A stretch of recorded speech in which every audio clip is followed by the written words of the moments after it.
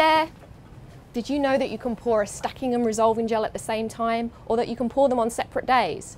Today we're sharing 4 handy tips for hand casting an SDS-PAGE gel that we think everybody should know. Tip number 1. If you're using water as an overlay solution, use a needle and syringe and an even rate of delivery to prevent mixing. Tip number 2. If you're using alcohol as an overlay, do not allow it to sit on the gel for more than an hour, or dehydration will occur at the top of the gel. Tip number 3. You can pour your stacking and resolving gels on separate days. Simply place 5 ml of 1 in 4 diluted running buffer on the top of your resolving gel after washing away the overlay solution with deionized water. And lastly, if you're in a big hurry, the stacking and resolving gel can be poured at the same time without an intermediate step that requires an overlay solution.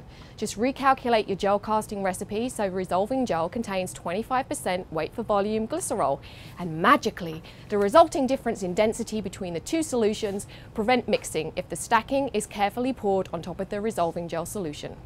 That's it for this episode of LabNotes. We're always excited to hear from you, so send us your tips and suggestions for future episodes to labnotes@biorad.com. And don't forget to subscribe to our Bio-Rad YouTube channel for more tips and tricks, such as how to keep your gels from leaking.